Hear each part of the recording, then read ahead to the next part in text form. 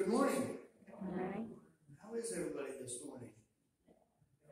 Oh, it's one of those nice rainy mornings when I'm actually thankful that it is now the end of October, and I know in the past sometimes at the end of October we've had like the 30-degree weather rather than 50-degree weather first thing on a Sunday morning, and so I'm counting our blessings that we had a nice ride over because the colors have now reached this area, which were further north, but now coming over the mountain, you could just imagine what it'd be like in the sunlight. But at any rate, we have some rain, which I think is a blessing, as opposed to the snow that we're expecting here shortly. Anyway, our call to worship this morning is found on page 858 at the back of the hymnal. It is Psalm 146. Let's read this responsibly. Psalm 146, page 858.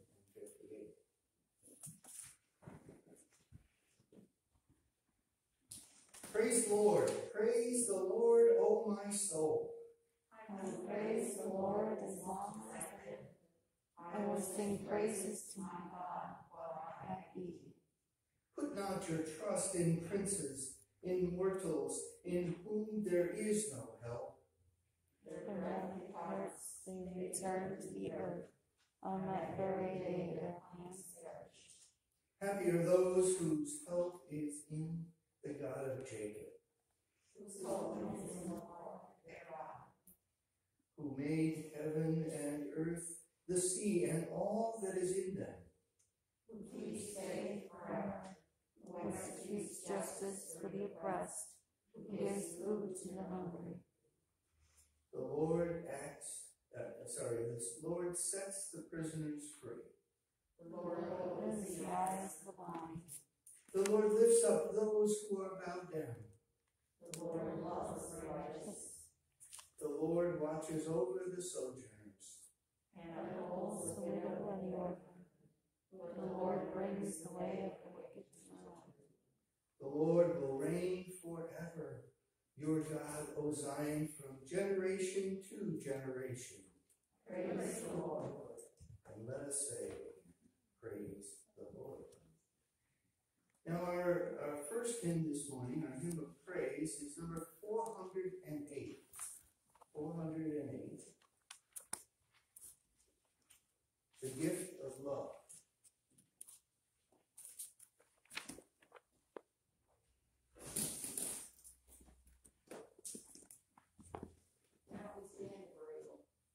Stand if we're able.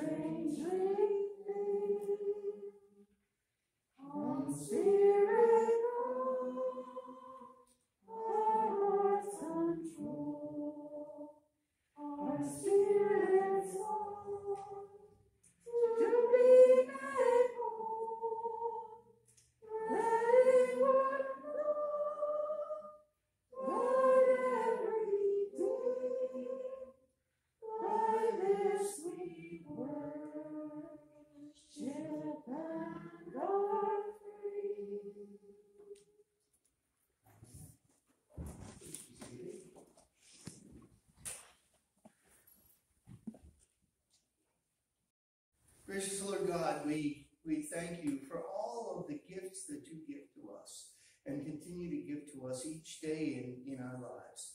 The blessings, all of the friendships, the love that surrounds us, the beauty of your creation.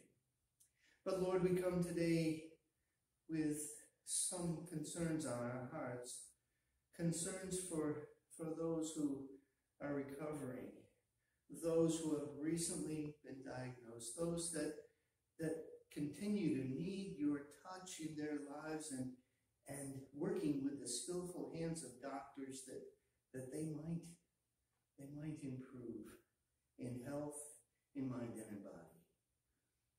We especially thank you for those children who have achieved successes, those who have found what is hard to find, and those who delight us so much in this life. And we pray all of this in the name of Jesus Christ, your Son and our Savior, who you sent into this world that we might be redeemed. And by his blood we are redeemed and can live eternally with you in heaven. And we pray all of this, therefore, in his holy name. And let us all say, Amen.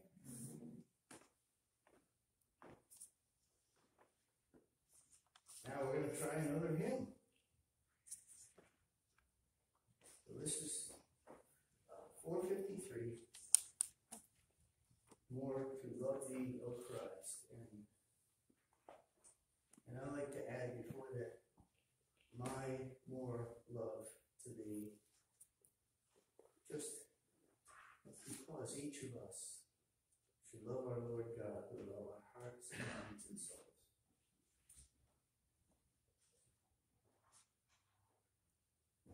I know that feeling well.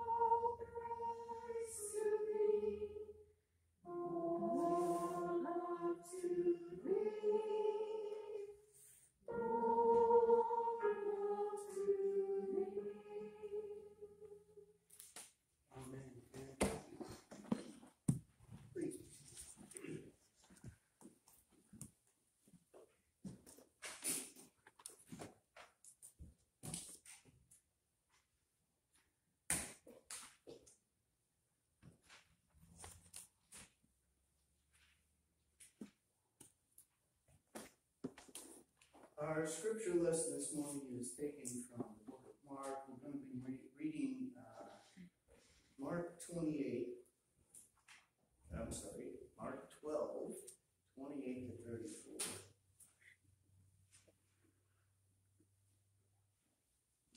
Mark 12, 28 to 34. And one of the scribes came up and heard them disputing with one another. And seeing that he answered them well, asked him, "What commandment is first of all?" Jesus answered, "The first is, Hear, O Israel, the Lord our God. The Lord is one, and you shall love the Lord your God with all your heart, and with all your soul, and with all your mind, and with all your strength. The second is this, you shall love your neighbor as yourself. There is no other commandment greater than these." And the scribe said to him, "You are right, teacher. You have truly said that he is one, and there is no other but he. And to love him with all the heart, and with all the understanding, and all the strength, and to love one's neighbor as oneself is much more than all those burnt offerings and sacrifices." And when Jesus saw that he answered wisely, he said to him, "You are not far from the kingdom of God." And after that, no one dared to ask him any question. May God add his blessing to this reading from his holy word.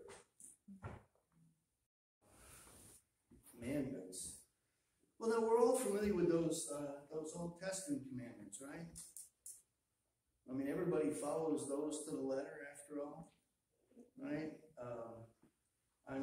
I particularly like that one about coveting what your neighbor has. You know, my goodness, they just got this. Man, that car looks really nice. I wish I could have one of those. And, right? Every once in a while, maybe we have to do something like that. Or I like the one too about taking the Lord's name in vain. I've mentioned that several times before to you. Yes, that does happen in my life sometimes, frankly. Usually in traffic, but maybe other times as well. Let's see. I remember as a child, of course, honoring my mother and father. Well, sometimes, you know, when I didn't get my own way, I had some trouble with that commandment. So we have all these 10 commandments, and we really try to follow all of them, right? Very well. I mean, we to the letter, right? Everybody's nodding, I hope. So now here's some new commandments. Some commandments that Jesus is setting out and saying that they're even greater than those other ones. Oh my goodness, the other ones are so hard to follow. Now we have 2 new ones. And the first is about loving our God. Now everybody here feels God's love surrounding us and we love our God, right? I mean, really. Well, let's look at how Jesus described it, loving our God. And let's start out with the mind. Okay, so we all know that we love God, right? We all have this thought and this logic that God loves us, so we love God. Do we think about that often? I see a couple of nods at least. Well, maybe not as often as we might. But we should be loving our God with all our might. So, in other words, when we think, we should have God in the thought process. We should consider God in all that we're doing when we're thinking about something. So let's talk about the heart. Oh my goodness, the heart. Well, I like the heart because, being a John Wesley guy, John Wesley's heart was strangely warmed by the idea that God has such an abiding love when Jesus comes to dwell in the heart. But to love God with all our heart, with all our emotion, with all those things that we associate. Now, so let's think of a love that we have in our lives. Think of a time now or in the past or perhaps in the future when there was this great love you had for something. And now I want you to compare that with the love that you have for your God. Have that same quickening of the pulse, that same feeling of joy and contentment and love. Oh, wait a minute. Loving God is different from human love?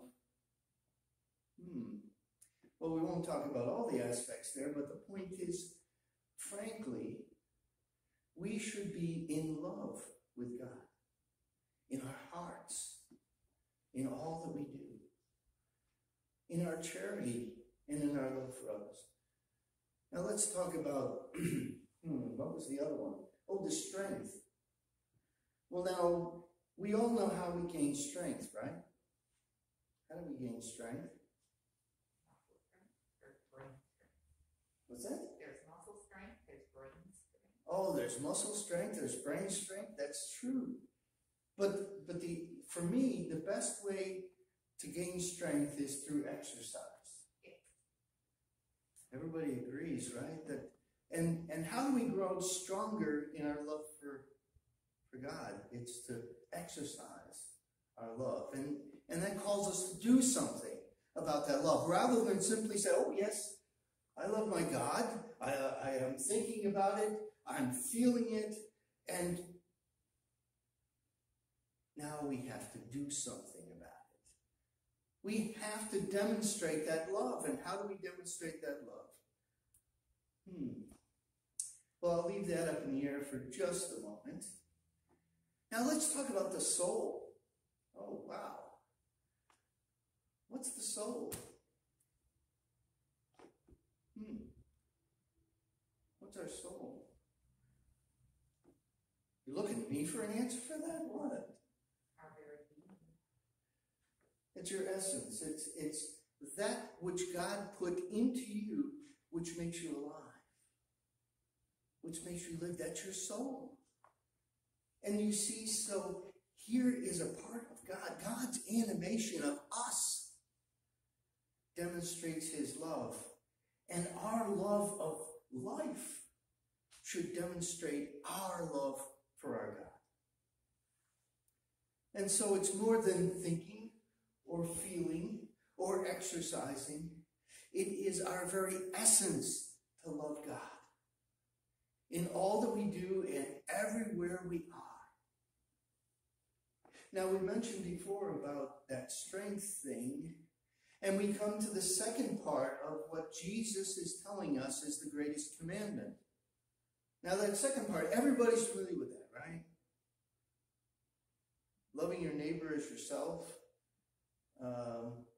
Sometimes we refer to it as the golden rule. I'm not sure why we call it the golden rule. Does anybody have a definition for that for me? Okay.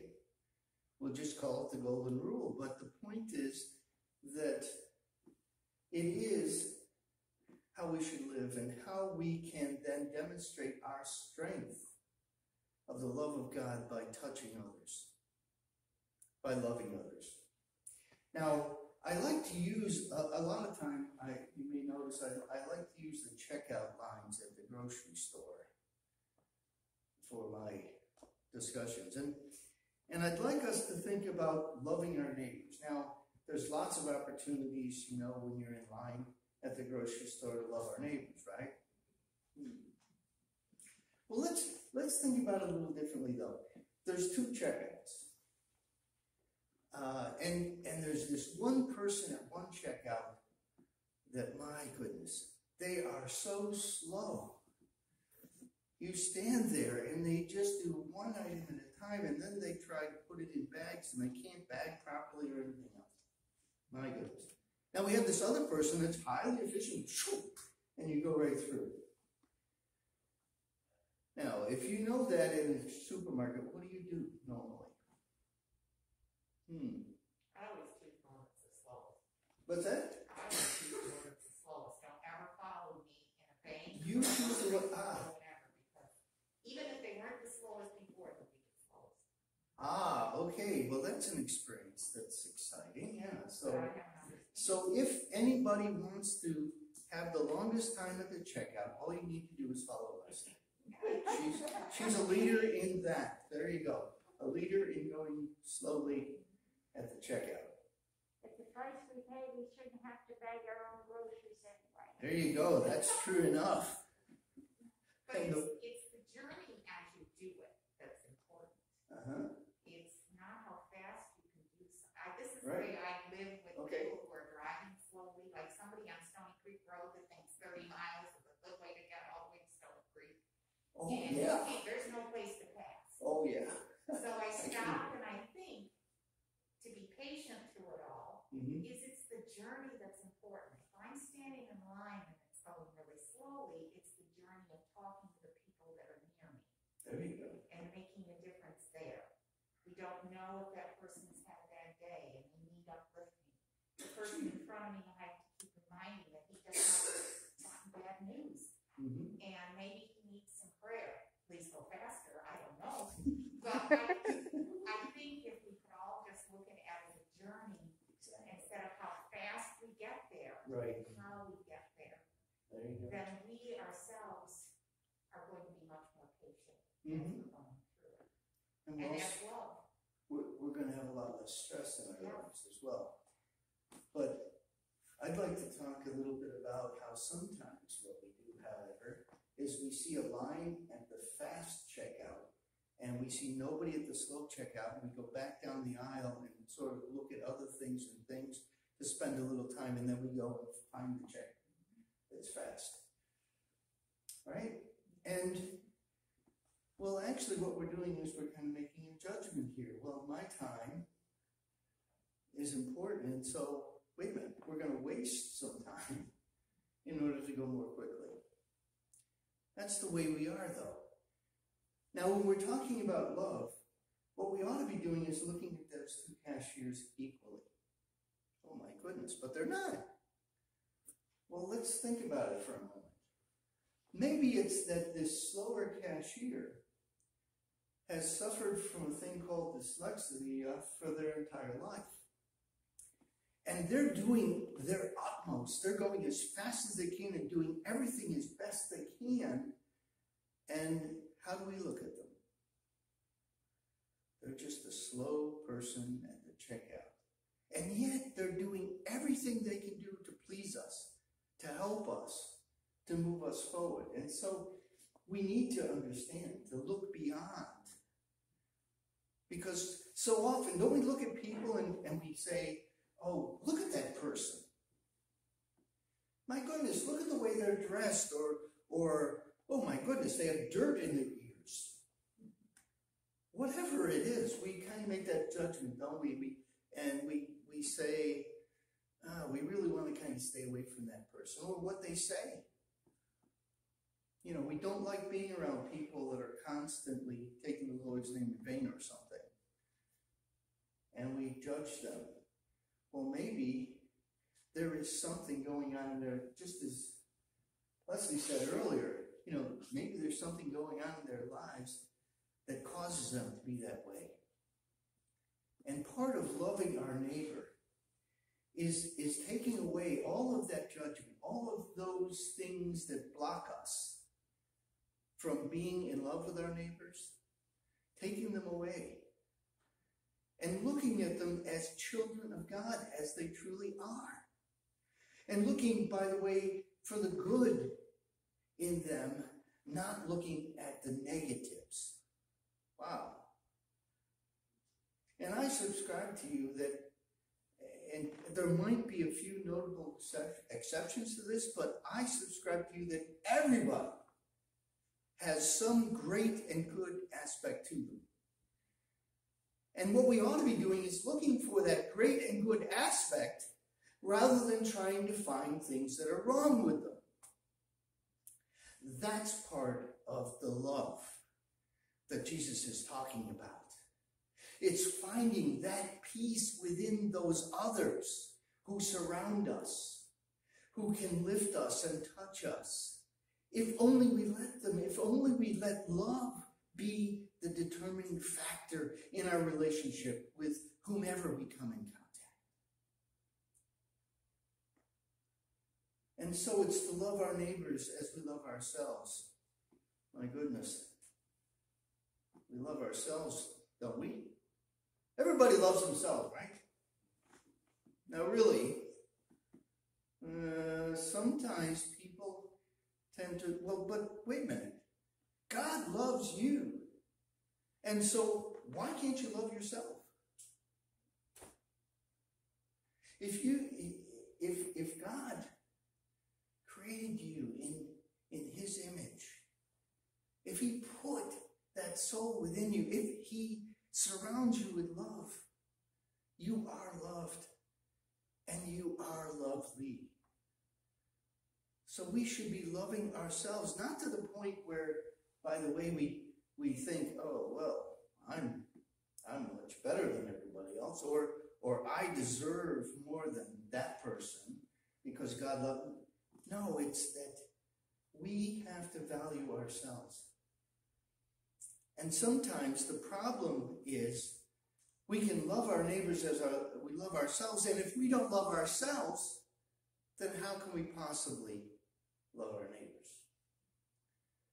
And so there's the thing. It's to love our God with our thoughts and our feelings and our strength and our soul. And by manifesting that and going forward and touching others in God's holy name, instilling the message of Jesus Christ in them, and displaying in everything we do that love, that strength that God gives us through love. And so, my brothers and sisters, let us go forward taking this commandment, loving the Lord our God and loving others, being at the forefront of our lives and ever remembering that love that God just surrounds us with that love. And let that be our protecting halo, as it were, as we go forward. Can we do that? Let's be in love. Shall we pray? Loving Lord God, we come to you today as your humble servants, wishing to do what you want us to do. Help us to love you more fully, to understand that love, to think about that love and feel that love and exercise that love and have that love as part of our very essence. And let us then touch others in your name, loving them and not judging them, finding the good and not the bad, and going forward as your disciples and loving in your holy name. Shall we say, Amen. Now, oh my goodness, I did that without even consulting my notes. Shall we pray?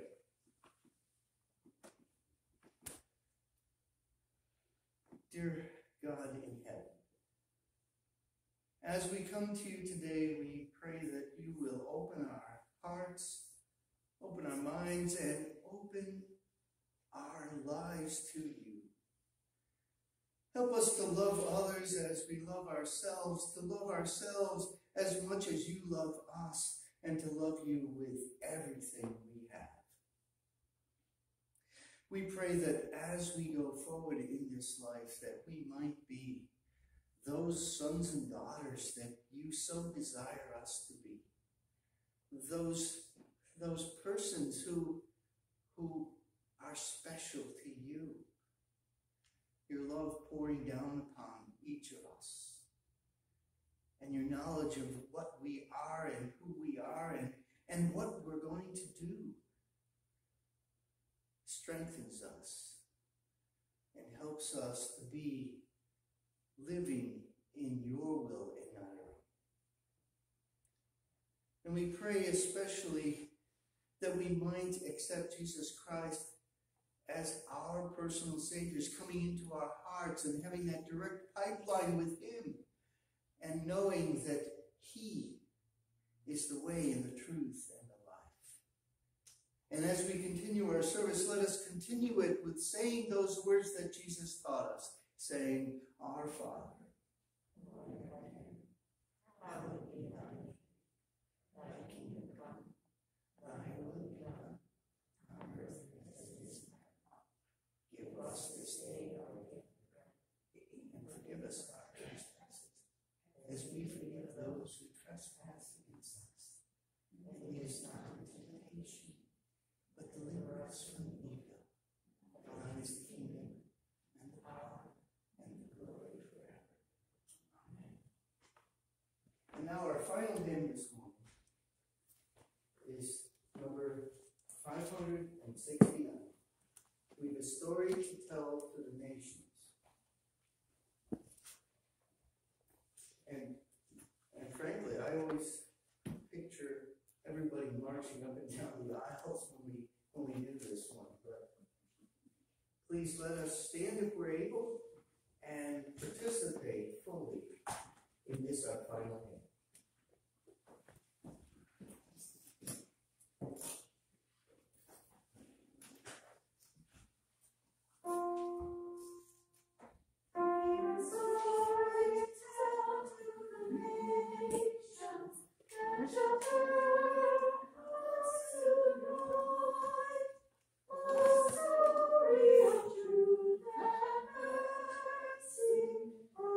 Story of peace